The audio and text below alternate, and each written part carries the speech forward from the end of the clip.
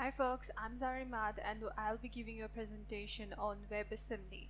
WebAssembly is a new thing in the market. It's very attractive and everyone is searching on it. So I'm gonna give you an introduction on WebAssembly and a small demo presentation. What is WebAssembly? A brief definition of WebAssembly. WebAssembly is actually a new type of code that can be run in modern web browsers and can provide new features and major gains in performance. Performance is basically the major goal. Along with that, we can compile all the low-level source languages like C and C++, whereas before we cannot use C and C++ for web development, but now we can. So we'll be using C and C++ for web development. And I'll show you how to do that in my demo presentation. So what WebAssembly actually does is it changes the C and C++ code into binary language code. So binary is basically, I think you guys are aware of what binary language is. So it's actually a machine language. So it will be changing 1 and 0s. It will be changing into 1 and 0s binary language. So let's hats off to the designers, hats off to the researchers. Actually W3Cs put up hands with all the basic major browser vendors and came out with the idea of producing WebAssembly. WebAssembly is actually same as JavaScript, and many questions arose when people say that JavaScript does it replace JavaScript or something like that. But no, it's not gonna replace JavaScript. JavaScript's black holes, the ones which are left over, the one where JavaScript doesn't work, that will be overcome by WebAssembly. So yes, this slide explains that the WebAssembly and WESM will be working together with the expressiveness and flexibility of JavaScript. Performance and power of WebAssembly will be living on the new world. We'll be experiencing something new. So this is actually innovative, and we can have fun with both worlds. So what were the major goals of creating WebAssembly? The major goals were that it should be fast, efficient, and portable, and yes, it is. So WebAssembly code can be executed at near native speed across different platforms by taking advantage of common hardware capabilities. As we have discussed, that WebAssembly is actually a binary code, so it's very hard for us to read the binary language. So will it be readable or debuggable? If we are going to develop a whole website on using WebAssembly, how can we debug it and readable? So yes, it will be readable. WebAssembly is actually a low-level assembly language, but along with the low-level assembly language, you will be provided with a human readable form of file which can easily be translated and debugged and can be read. So whenever we hit internet, whenever we hit World Wide Net, we always have a question mark against security. Will it be secure? Will this language will be secure? Would this hit everything that will be secure? Yes.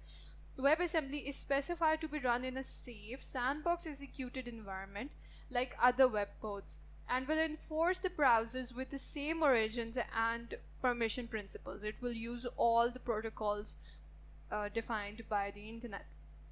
Also, it won't break the net. No, it is easy to play with it will play nicely with every other web technology out there, and the main benefit is that it is backward compatible. So it is very well, and that's the major goal that it is in today. Also, it is compatible on multiple different platforms. You can use it on mobile or even with an IoT device, or you can use it with all those devices which have very less space. So a brief presentation of how does it works. This is actually a demographic way of telling you guys that how does it work, a flow you can say. So we will be taking a C and C++ code with the extension .c, and we will be using a compiler which will change that code into a WESM file.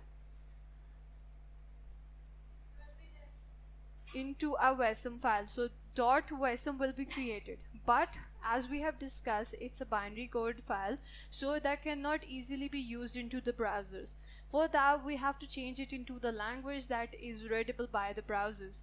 For that, we will be using a glue code. Glue code is where we can easily have different type of languages come to a same platform that can easily embed and be used by the others. So we will be changing a binary code into an HTML file. Also, a little bit definition, a little bit explanation of what JS did and what will WASM will do. So the JS usually works and executes in a VM, which is actually a fast dynamic language, but it does not compete with C and C++ languages. But now if we use WASM, it can easily come up to the performance and we can have the taste of both languages. Before the demo, I'll give you a little bit information about the things we need before proceeding towards the demo. We need a browser that supports WebAssembly. It should be up to date. For now, Chrome and Firefox is up to date, support WebAssembly, but IE and Safari, they are you can say developing this thing. They are in the developer phase. And also with the browser, we need C conversion to a WebAssembly compiler that will be in Scripton. Along with that, we need a platform where we can write the code like Visual Studio or Notepad++, and to host that we need a local host. Let's continue towards the demo.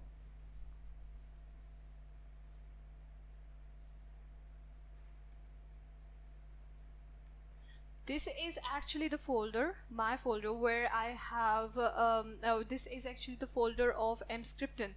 Within mscripton, I have created a file that is hello world, and it's a C source file which will just display that hello world, I'm Zahra Imad and welcome to the presentation, WebAssembly presentation.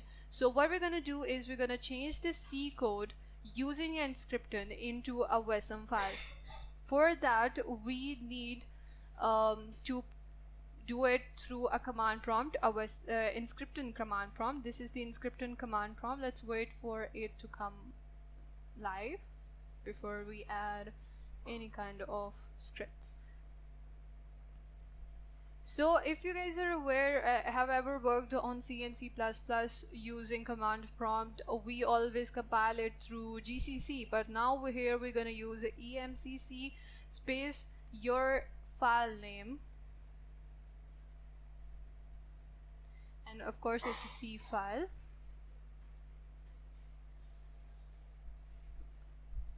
To change it into a WASM file, we have to trigger a few of the flags. So to trigger flags, we add -s and trigger the WASM flag, giving it 1. That will make it active. And for the output also, we need an output.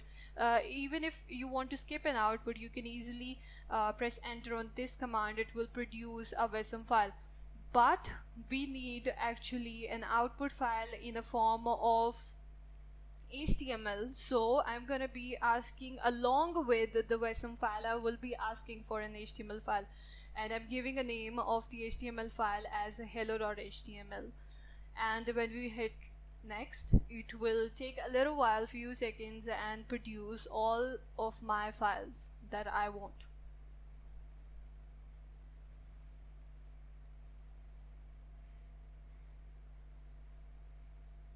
Okay, now as if it comes back to the command prompt, that means my files have been created. Go back into the folder and see that the files with the name you gave are actually now existing in your folder. This is actually the WASM file .wasm extension. If I open it and show it to you, it's all in binary codes. You cannot see it. You can see it, but you cannot read it. So basically, this is all that same code which I actually did in the C format. So now if we want to check whether it works fine, on the browsers, if we directly hit hello, it wouldn't give us anything. It will just give us a type error. Why? Because I told you that we need a local host. So to run it through the local host, we go back into Inscription command prompt and write the command nrun space your file name, the HTML file name, space, and hit the port 8080. Through port 8080 I want this to run, and add a full stop in the end after a space. Hit enter, and this will open up your browser and will display all your results. Hello world, I'm Zahra Imad. Welcome to WebAssembly demo presentation. So this is actually a small presentation from my side regarding WebAssembly and all other stuff. Let's go back to where we were.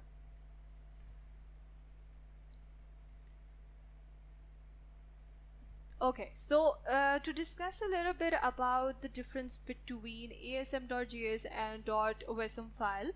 asm.js is a file which usually, you know guys, it is created in JavaScript. It's also an assembly file, but it contains bytecode. Bytecode is actually the one which runs into your virtual machines, not in your physical machines. Whereas WASM is a binary code, it's a machine language code. It usually runs in every kind of machine. Also, WASM is a subset of JavaScript. WASM is actually a subset of JavaScript. So you know, with high optimization instructions, it works fine. It uses all the ints and floats and all the types, declaration types. Also with the JS engines, it works like Node.js. It easily works on all the browsers. It is fast. It is usually used for fast calculations and stuff, like more graphic and more calculations can easily be done by JS.